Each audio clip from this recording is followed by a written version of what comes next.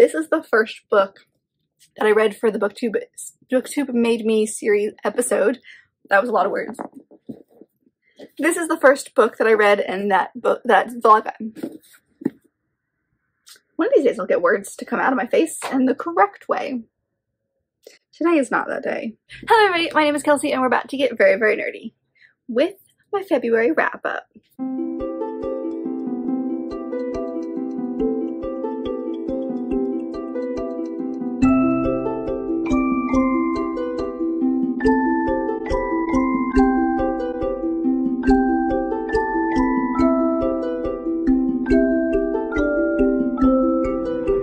So I am going to try to get through these relatively quickly. It is okay right now, but it's about to majorly storm here. So I'm going to try to get this done before my light goes away. And we have a very good number of books to get through.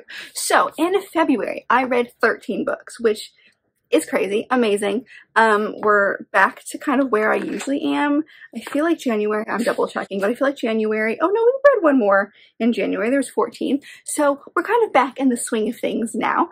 And I had an amazing month. Like there was quite a lot of books in here that are now new favorites. I discovered some fun things. I discovered a new series that I'm obsessed with. I did some really cool vlogs. I did another Booktube Made Me in that series vlog for Becca from Becca and the Books. So I'll definitely leave that above if you would like to check that out. But I feel like I had a great month. So let's dive in. Starting with the stats. So like I mentioned, I read 13 books and that was over 4,303 pages and about 127 hours listened. And that was 5 audiobooks, 1 physical book, and 7 mixed. The age category, pretty normal for me. We had 1 middle grade, 1 new adult, and 11 adult books. Genres were relatively small this month, which was kind of my goal. I like to read basically romance in February. So we read 6 romance, 1 nonfiction, and 6 fantasy.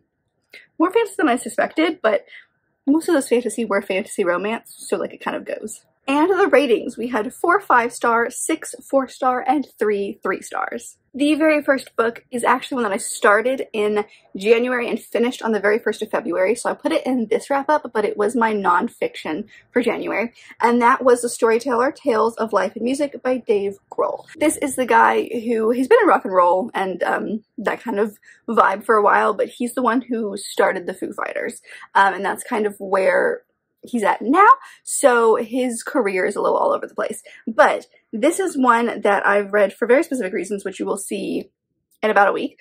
It's for a vlog of sorts, and it was also to do my nonfiction for the month. So just per usual, trigger warnings for this book. We've got drug overdose and abuse, and then there is mentions of suicide within this book, because he toured and was part of the band with Kurt Cobain. So when the whole thing with Kurt kind of happened, there's definitely talks about suicide and that kind of thing. So just kind of be wary. There's obviously not really any detail. It's more just Dave talking about like his reaction to his friend passing away, but just kind of be wary of that. This book was really interesting as far as a reading experience goes, because I was very interested in him as a person, but the idea of like touring and rock and roll bores me to tears. I don't know why. Just like the idea of like going on tour and reading books about tour, which is why books that are set kind of in rock and roll aren't books that I'm really gonna gravitate towards. I kind of knew that was going to happen going into this book. I knew that I was going to have interesting feelings on it, but I was hoping we were going to get other things, which we did. So the first half of the book, I was like, this is fine. Like, it was him on tour. It wasn't really anything ridiculous. It was just like them talking about their time on tour. And then when we get to the middle of the book is when he kind of started the Foo Fighters. And so that's what I found really interesting. He talked about starting a band. He talked about the people in his life.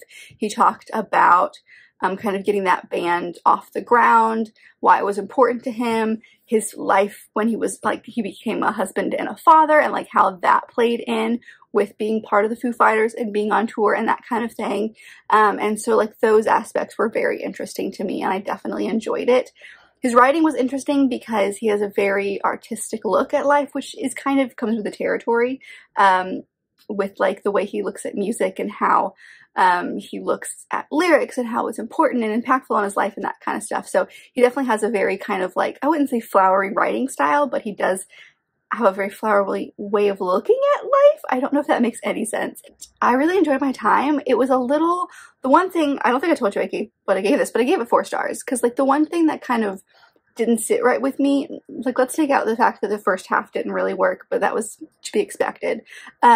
His storytelling was kind of all over the place in the sense of I expected kind of more of a chronological look at life, and for the first chunk of the book, that's what happened. He kind of like talked about growing up, how he got into music, how he started his first band or was part of his first band, how he started touring, like that kind of stuff. But then once he got into the Foo Fighters, his stories kind of were a little all over the place. They were still kind of chronological, but at one point he would talk about his girlfriend and the next moment he would talk about his wife, which is the same person, but it was at different aspects of their relationship. So that really confused me. And then at one point his daughter was 5, and then at one point his daughter was just being born.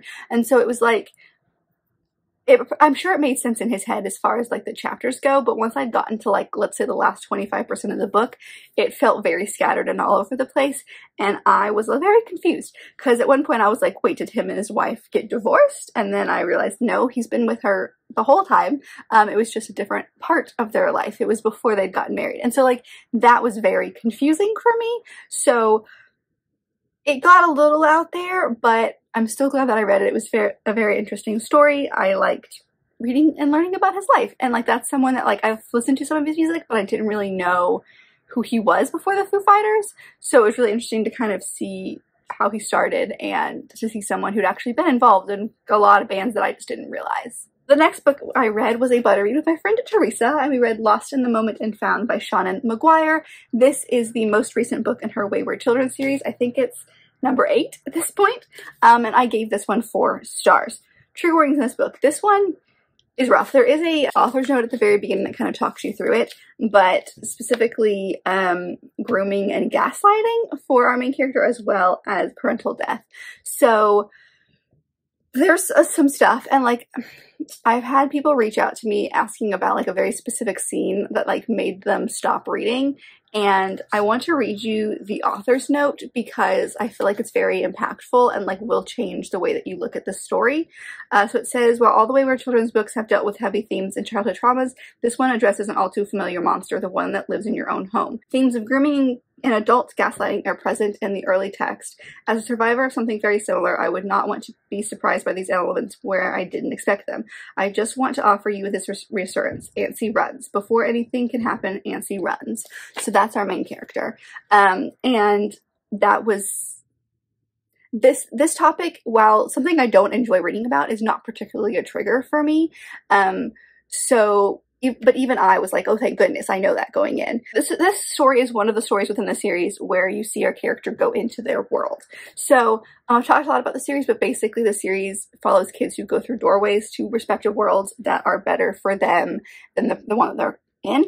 And sometimes they get kicked out of those worlds back into like our world, and there's a home where they can go to basically be around people like them. And it's run by a woman who went through a door when she was younger. So, some stories take place at the school, some stories don't. This one is one of the ones that don't. So we follow Antsy as she goes into her world. And her world is basically like this shop with a bunch of lost things.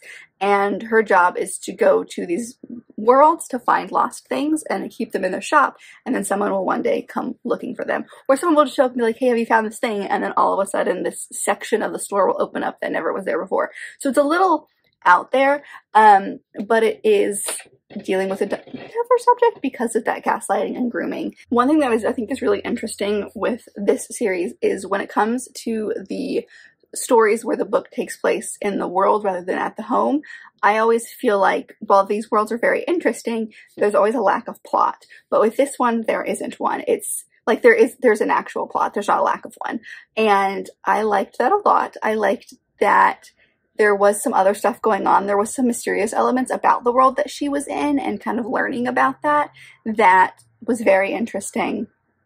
And while this is probably the toughest subject, one of the toughest subjects in this series, this book was probably one of my favorites. Not my favorite, but one of my favorites when it comes to going into the world because of that, because there was a plot, because there was stuff going on. It is a little convoluted, so you kind of have to pay attention near the end, but I'm always just amazed with these books and how the author is able to turn this really, really tiny thing into like a full-fledged story. And I loved it. And this book came out in January, so I actually read a book that came out this year.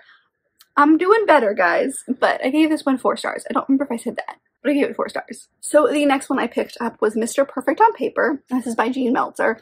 I do have a copy of this, but one of my friends is currently borrowing it. This book, I ended up giving 4 stars. I really enjoyed this book. I think I went into it with too high of an expectation because while it wasn't a disappointment and it wasn't a letdown, the matzo ball was definitely better in my opinion. So this book follows our main female lead, Dara, who is the owner and CEO of a dating app called JMate, and it's a dating app for Jewish people. So it's where they can find other Jewish people. And so she's in New York City and she ends up going on this show.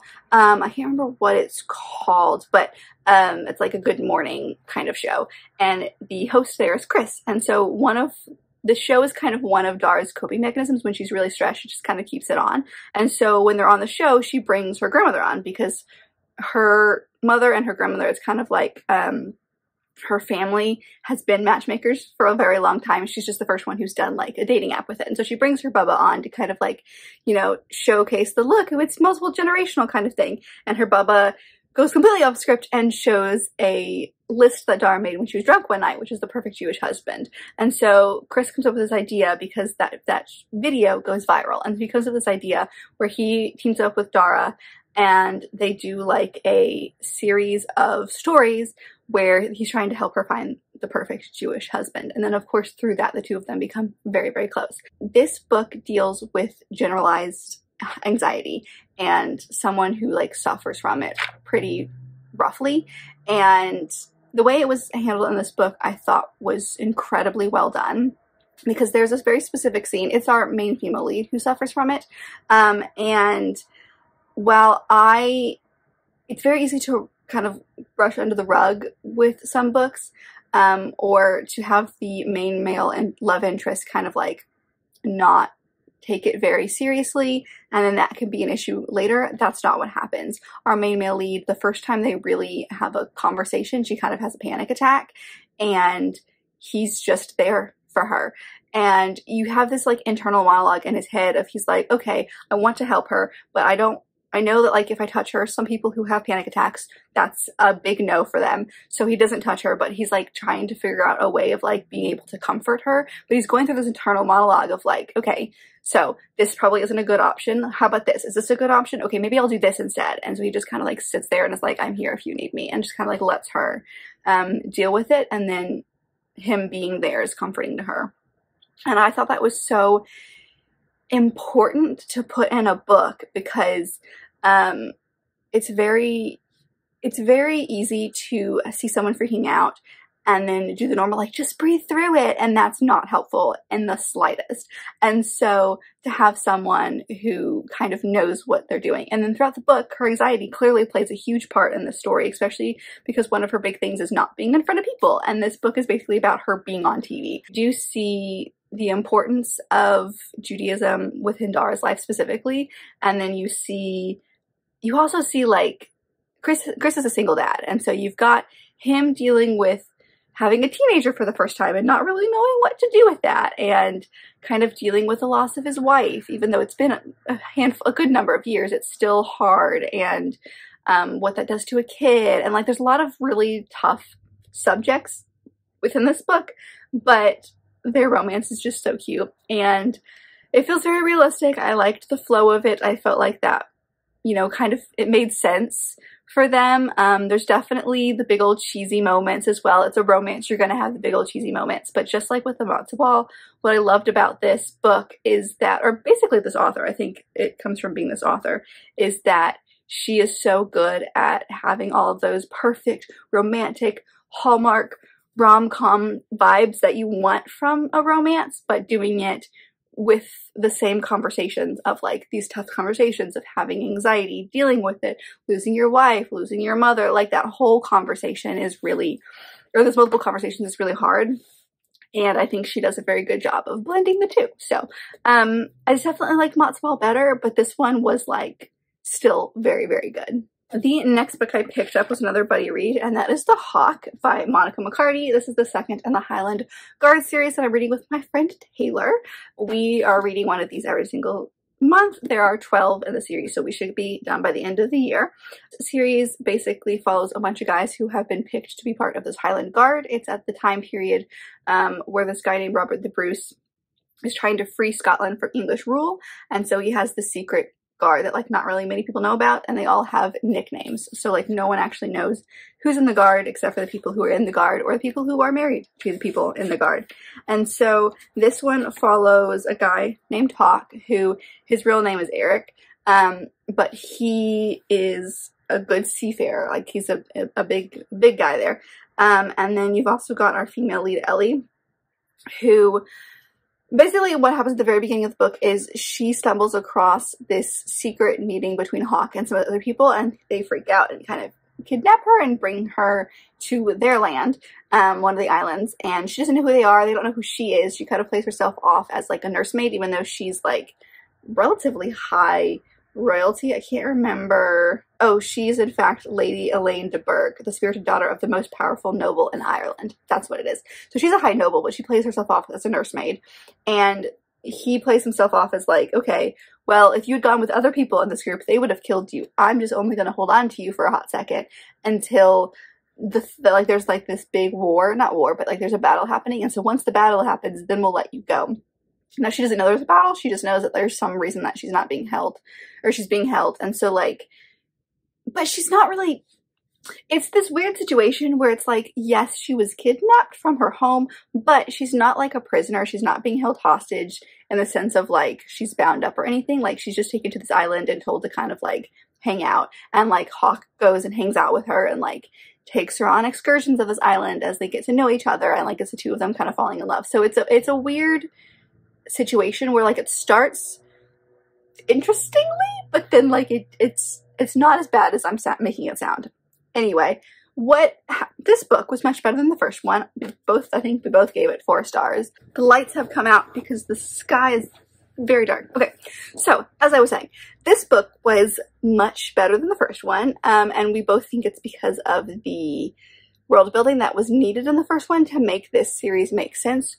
Fine, totally get it. But that didn't happen in this book, and this book primarily focused on the main couple kind of learning to love each other, and they both have secrets, and they're like, they're obviously talking about their secrets because of one reason or another, and it's just very well done, and I liked how it ended, because it's just like, I don't know, like one of the moments was just really sweet, and it was just a lot of fun.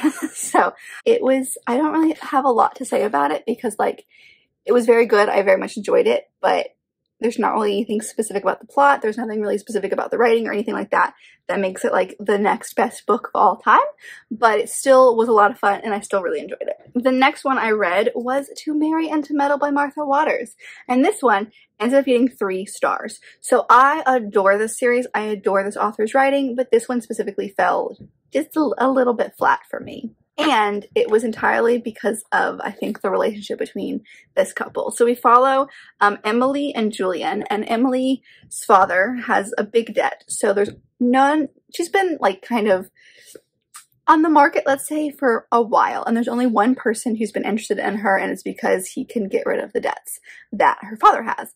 Now, granted, the debts are because of this man, but that's neither here nor there. And Julian is the owner of this theater that is known for being like the place where men take their mistresses but not their wives, and he wants to change the way that people view this place. And so he marries her in the hopes of like she'll be like the good wife and like help him give credit to this place, and like more people will bring their wives instead of their mistresses and like that kind of thing.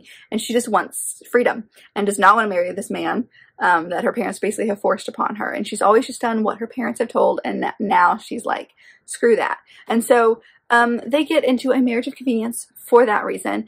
And what I loved about this book is you really see Emily come into her own. She is very, kind of like I said, she just kind of followed what her parents told her to do. She never questioned it. She always did it. She didn't question whether it was in her best interest or not. She just did it because her parents told her to. And now she's had time to kind of like look back on her life and realize like, okay, so maybe some of the stuff that I've done, like specifically hanging out with this person, is not the best for me.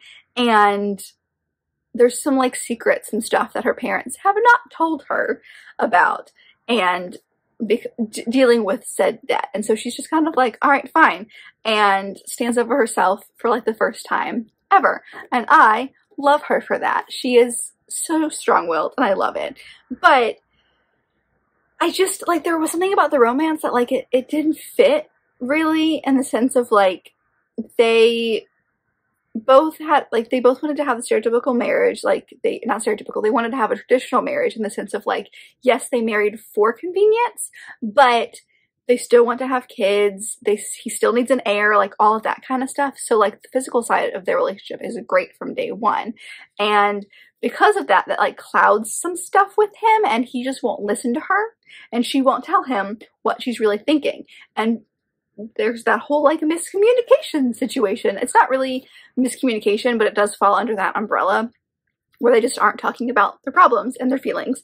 And then when they do, it's very abrupt and out of nowhere. So their romance aspect of the story felt like there was nothing going on, and then very, very rushed all of a sudden. So that aspect, which is the main part of the story, just kind of fell a little flat. But there's a lot of banter between the two of them. Emily is very sassy, but she kind of hides it because she's always kind of had to, and he's the first person who's really been able to see it besides her friends. And so they have very fun conversations that I just loved, but the progression of the romance just felt off in a few places. But I still really enjoyed the story. I still love this author. She's still a very funny author. I'm still going to keep reading things by her because I'm very obsessed with this series. But I went into this one, I think, with too high of an expectation, and I think that made it fall a little flat. The next book is probably one of my favorite books from this month. It's one of my favorite books of the year so far. Like, I am obsessed, and that is The Spanish Love Deception by Elena Armas. This is the very first book in that vlog that I mentioned at the beginning. The next episode in the BookTube Made Me series, the one following Becca. Now this book she hasn't actually read. It was kind of like G's video where I had one book that I bought because of her, but she hadn't read it yet. And this was said book, and I gave it 5 stars. It was amazing. I loved every second of it. So there are a couple of trigger warnings, so just be aware. Sexism, a lot of sexism within the workplace, specifically one guy just being a dick the whole time. She does talk about dieting, so diet culture and that kind of thing, if that's not your thing.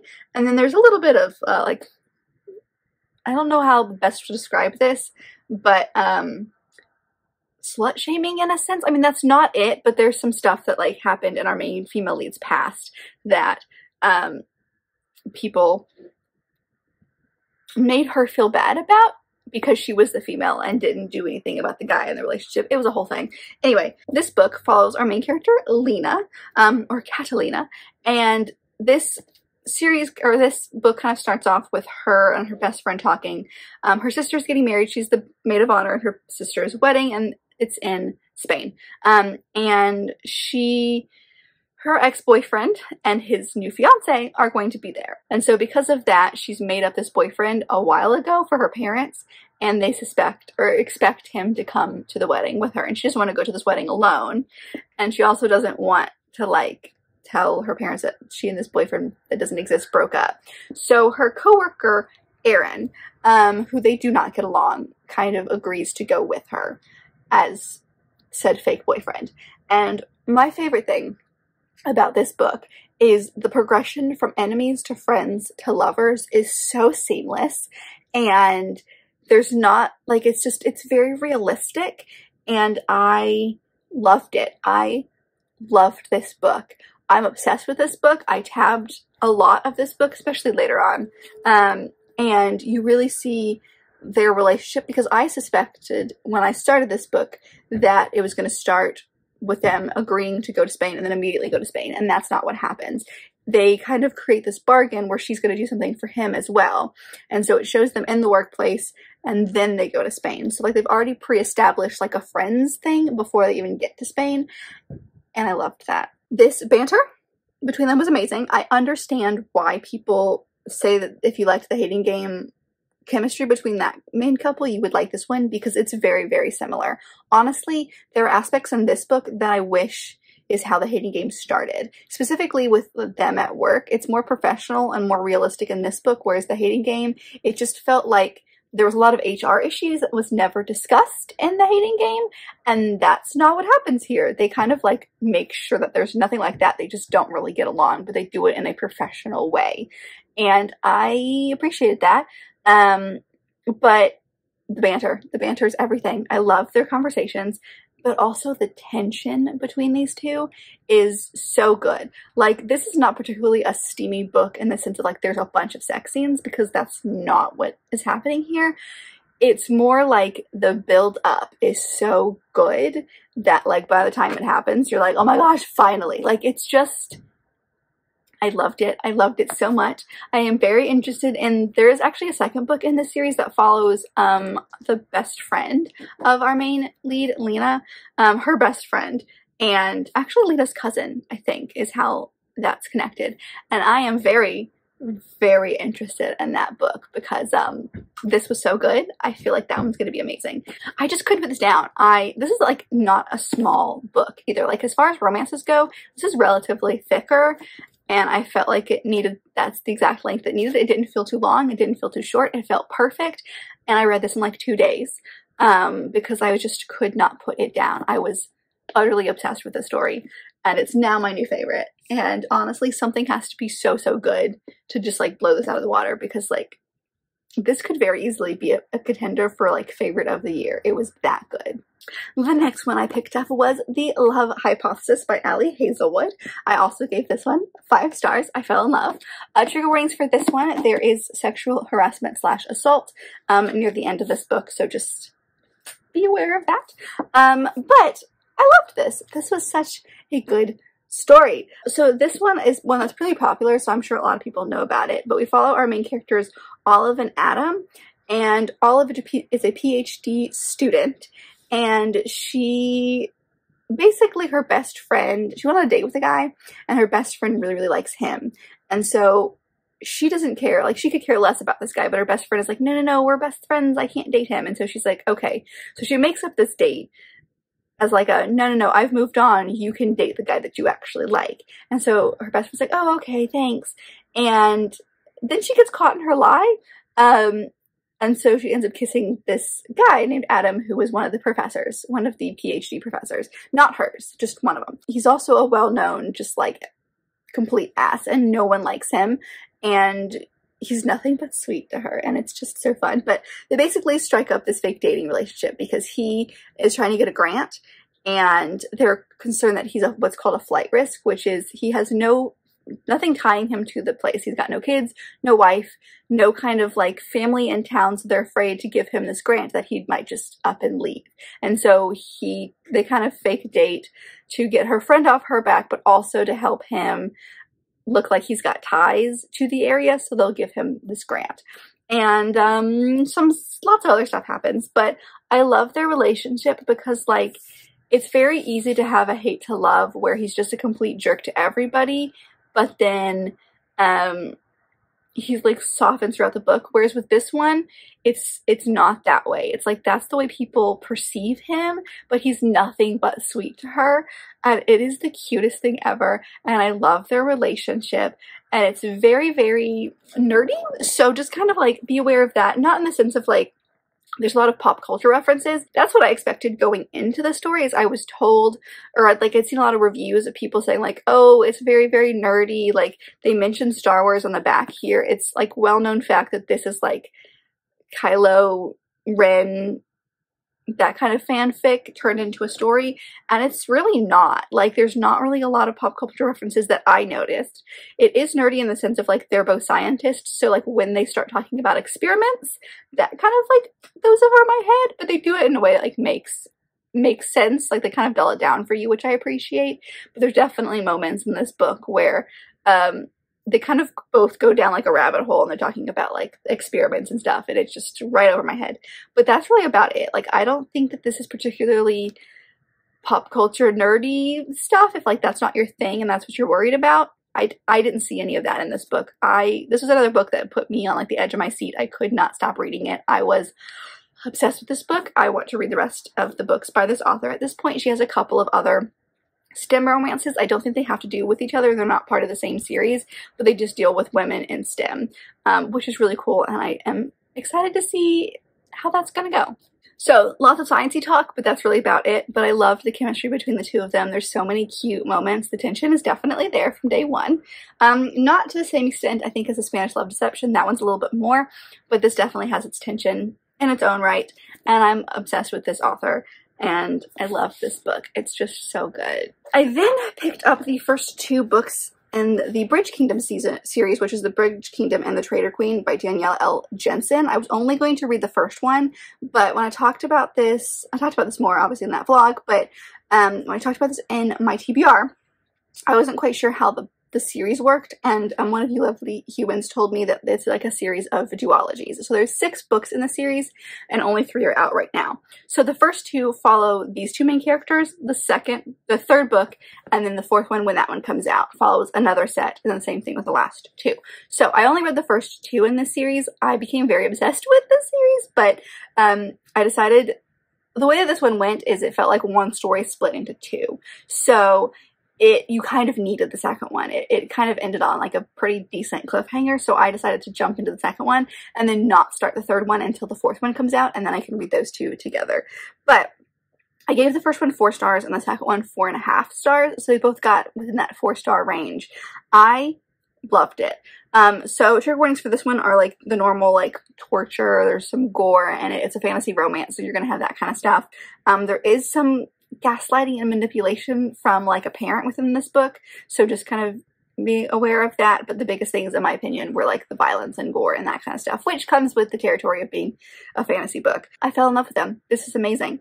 I don't know why this got me heart and soul, because this book is pretty tame as far as stories go, in the sense of like, it's not the most amazing fantasy romance I've ever read in my entire life. It's not the most amazing fantasy I've ever read in my entire life, but it was still so good, and I loved every second of it.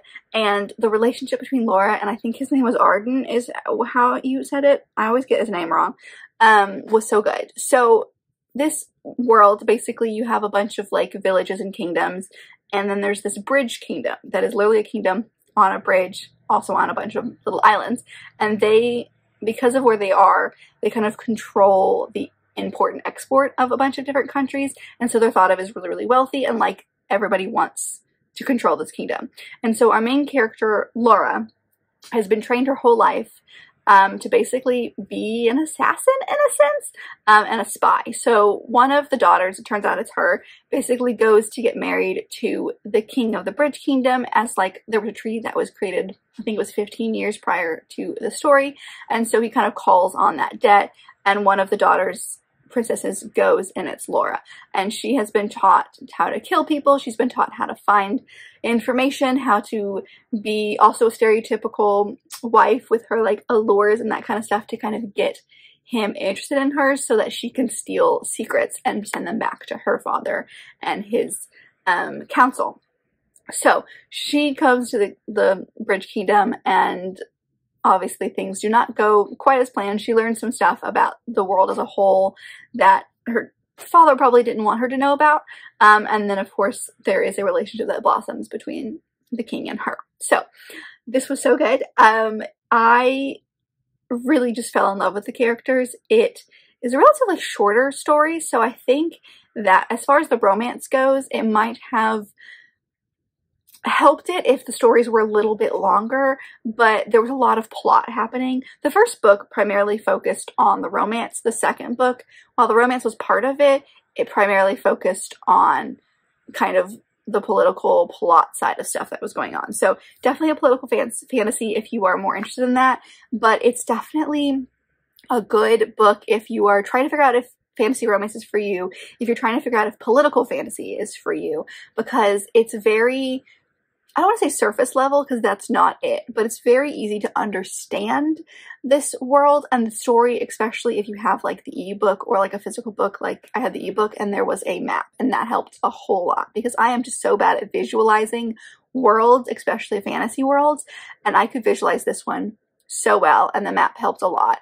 And so that's like saying something, because it's very easy where I will just like skip over the world building kind of things when it comes to like location wise, like physically showing how the world is together. I could draw it now. Like, I know how the world fits together. I know the different types of people, and there's a bunch of them, and why they're important, and that usually doesn't happen. So this is pretty good at being simplistic enough without being like simple, to help you understand the world. So again, if you're trying to figure out if political fantasy is for you, this is a good book and series to try out. Have the second one on deck, because you're gonna want it, because again, cliffhanger, and it was just very, very good. I enjoyed it, and I'm definitely going to keep reading the rest of this series as they come out. Like I said, the third one's out, but I'm waiting for the fourth one to come out, which doesn't even have a title yet. So it'll be a hot second, but I'll read those together, because if they're like this one, I'm gonna want them right away, and I don't really want to start a book where I know the end is gonna be a huge cliffhanger. So I love it. It's so good. It was just so good. The next one I picked up was the first volume of Rat Queens, and this is by Curtis J. Webb and Rock Upchurch. This first volume is called Sass and Sorcery, and this basically follows these 4 women who are they're basically this adventuring group kind of thing called the Rat Queens, and it takes place in this village where there's a bunch of them, and they are, it says right here, they are booze-guzzling, death-dealing, and battle maidens for hire. And so the book starts with them and a bunch of other groups like them basically being hired to do a bunch of stuff for the city, because people are tired of them just being drunk all the time and hanging out in the city. So they go do stuff for the city, and it backfires because there's an assassin out to get them. And so they're trying to figure out what's going on.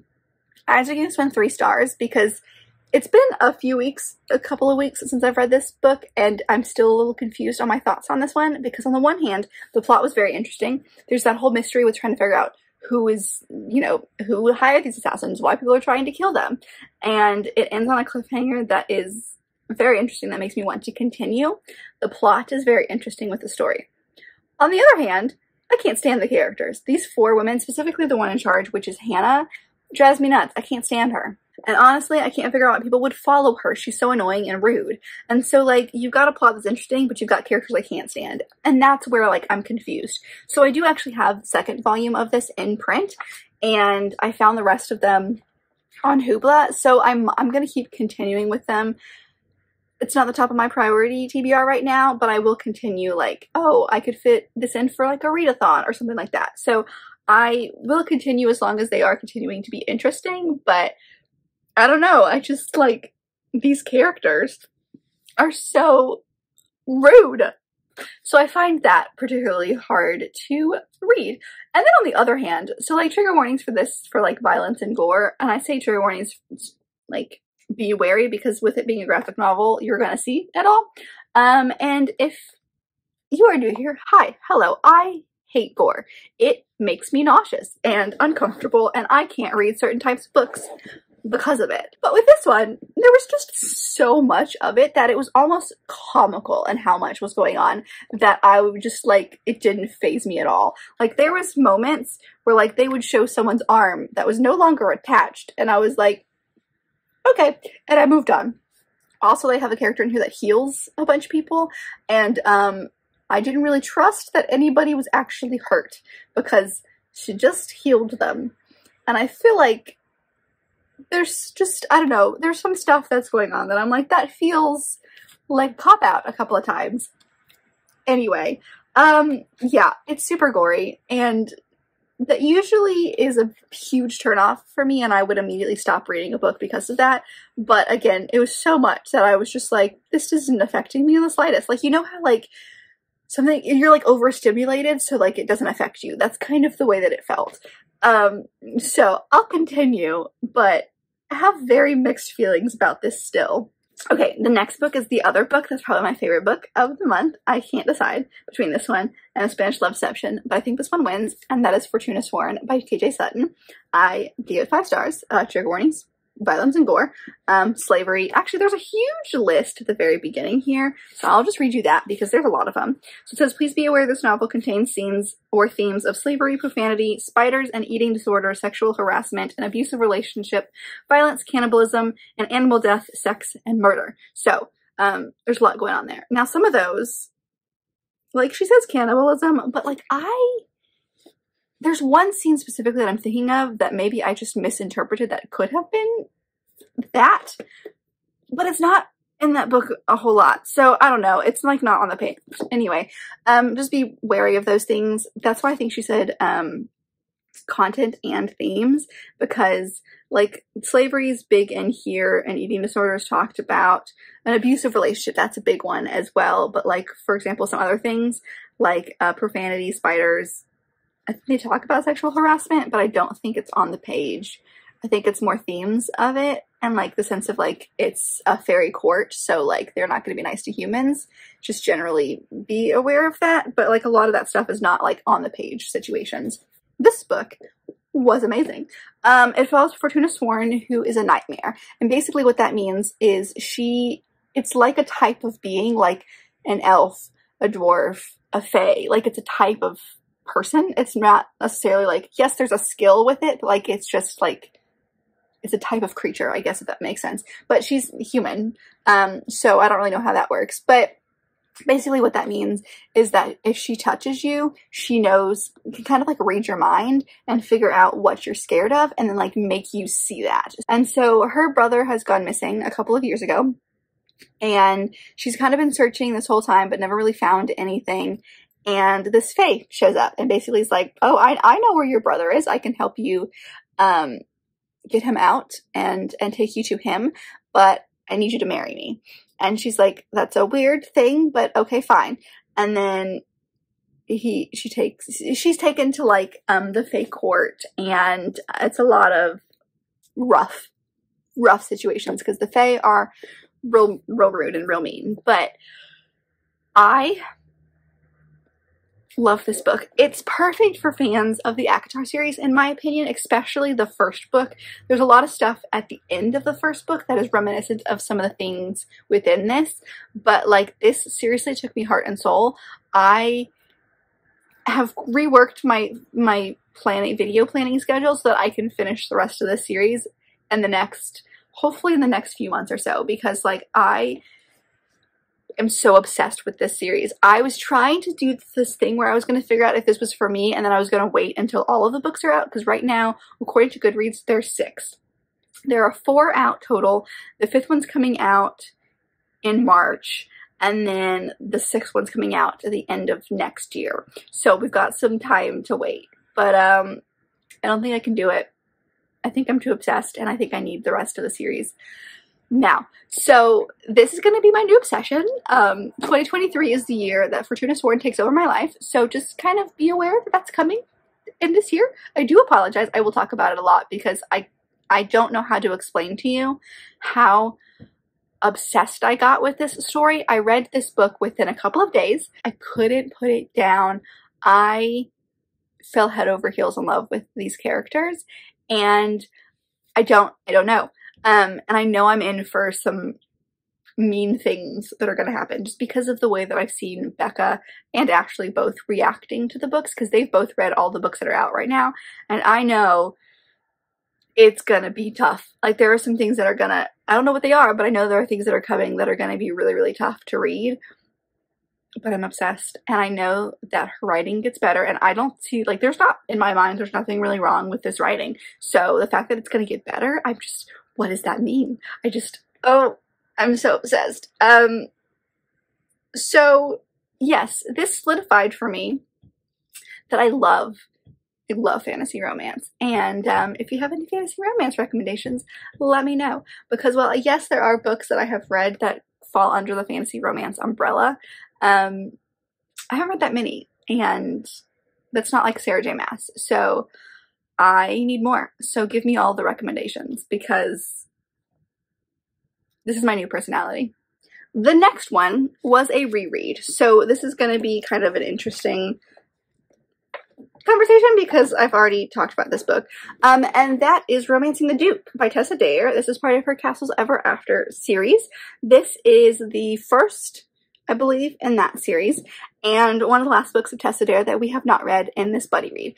This is the very first Tessa Dare book I ever read. Now, I read this like a couple of years ago, and way before we even started the Tessa Dare buddy read, so this, like I said, is a reread for me. I gave it 5 stars then. I haven't changed my mind. It still got 5 stars. However, having read it before and now having read all of Tessa Dare's books, I think that there are other books that are better than this one, but this one still got 5 stars. It was really nice to dive back into a story that honestly I'd forgotten a lot about. There were parts of it that I remembered, so it was cool to be able to remember certain scenes, but as far as like going into it, I had forgotten a lot. This book follows our main character Izzy, Izzy Goodnight, and her father is like a big author. A lot of people know his fairy tale stories called The Goodnight Tales, where he basically, in the stories, he the narrator, is reading fairy tales to his young daughter Izzy. So a lot of people know Izzy because of that. Her father has passed away, so she is kind of trying to find some money because she's basically left penniless,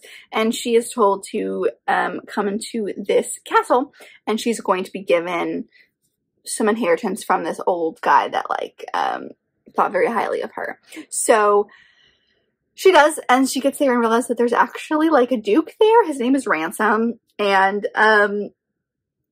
she's given this castle, and they didn't realize that the duke was still there. And so there's this like battle of wits between the two of them, because she's like, oh no, but the papers here give me this castle, and he's like, no, but I never sold this castle. And so there's a lot of issue, but it also doesn't help that he was injured very, very badly, so he's blind, and he needs her help to kind of figure out what's going on. So she stays and is kind of helping him come back from being like, when he got hurt, he kind of like hermited himself away, and so she's trying to help him kind of get out of that a little bit as the romance blossoms, and there's a lot more to it than that.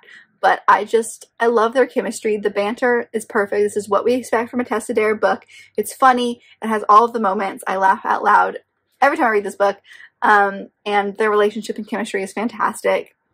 There's also a conversation of Izzy kind of being two-faced is the best way I can describe it, because she puts on a face or a mask for like the followers of her father's work, and that's not the face that Ransom sees. And so it's kind of that conversation of like, let them see the real you and that kind of stuff. But it's perfect for people who like fairy tales and stuff like that, because again, with all of those her father's stories, it's going to be in there. So I just loved it. It was really fun to dive back into this story and get back to the Tessa Dare that we know and love. And I hate that we're so close to the end, but also like what an accomplishment that like we are so close to finishing all the Tessa Dare books. Crazy. But yes, I have read this one before, but it was fun to dive back in. And the very, very last book that I read in the month of February was my middle grade book, and that is the second book in the Percy Jackson and the Olympians series by Rick Riordan, and this is The Sea of Monsters. So this one I ended up giving 3.5 stars to, and I think it's because I'm reading these as I'm older and I didn't grow up with the Percy Jackson books, so they probably fall a little flat for me because of that, only because I'm reading it at a different time. But because this is the first time I'm diving into these stories, even though I know what Percy Jackson is, I think, again, not the target audience, so I think I have a little bit of a disadvantage there. But this series is one that I'm sure many people know. I feel like it's hard to not know what this series is. We follow Percy Jackson, who is a demigod, which basically means that one of his parents is a Greek god or goddess, and he goes, in the first book, he goes to this camp called Camp Half-Blood, which is full of demigods because there are monsters and forces out there that are trying to get rid of all the demigods because they do have powers. And they have some abilities. So the first book, he goes to this camp and kind of meets a bunch of other people who are demigods, discovers who his father is, because that's, his mother was mortal, but he's trying to figure out who his dad is, and some other stuff that's going behind the scenes, and this just continues on from that. I will say this suffered, in my opinion, from... There's a difference when you have like a book that's inspired by Greek mythology or a book that's just straight up retelling Greek mythology. So there's some aspects in this book that are basically based on the Odyssey by Homer, and it didn't feel like we were reimagining it. It felt like we were telling the same story with different characters. So like there's a whole scene with like the Cyclops that just felt like Rick Riordan was rehashing the Odyssey without giving it a different tone, if that makes any sense. I mean, there were hints to the original where they talk about it, and hints of like the Cyclops remembering kind of some of the aspects from when Odysseus was there, but like it didn't feel original in any sense. So like that's why that particularly fell flat, and that was a good chunk of this book. So while I do enjoy the Percy Jackson series to an extent of like, I really like having this Greek mythology being retold in different ways, this one specifically I think fell flat because it didn't feel like it was any new information. It just felt like the same myth, but like with a different character. I don't know how to explain it, but it didn't feel original. So I think that's why it suffered, but I'm very interested in the rest of the series. I'm going to continue with this. I'm hoping to read one every month for the next few months because I would love to get through this series. I feel like it's about time that I actually finished it. So that's what we're doing, and I just happened to read this one next. So expect to see Percy Jackson, the rest of the series, show up a lot here because I am going to get through it. And then I'm thinking about starting the other mythology series that Rick has. I think there is a second series that's kind of like a spin-off from this one. I don't know. I have to do some digging to figure out how all of that works together. So this might be the year of Rick Riordan, just because a lot of his stuff looks interesting. But this one specifically fell flat, but I'm still very excited about the rest of the series. And that's it. This was not the quick video I hoped it would. I had to get the lights out, but that's okay. I hope you guys enjoyed the wrap-up that took 10 years. But I hope you guys enjoyed this video. As always, let me know if you've read any of the books that I mentioned in today's video. If you have any good fantasy romance recommendations, let me know. If you understand the Percy Jackson series better than I do, let me know, because I'm trying to figure out what to do next. If you have just any good recommendations, let me know, or let me know what you read in February that you just absolutely loved. But if you like this video, and I very much hope that you did, don't forget to give it a big thumbs up and subscribe down below if you'd like to be part of this awesome growing family. I've also got all my social media down there, as well as other fun bookish links, so check all that out, and I'll see you guys in my next video. Bye!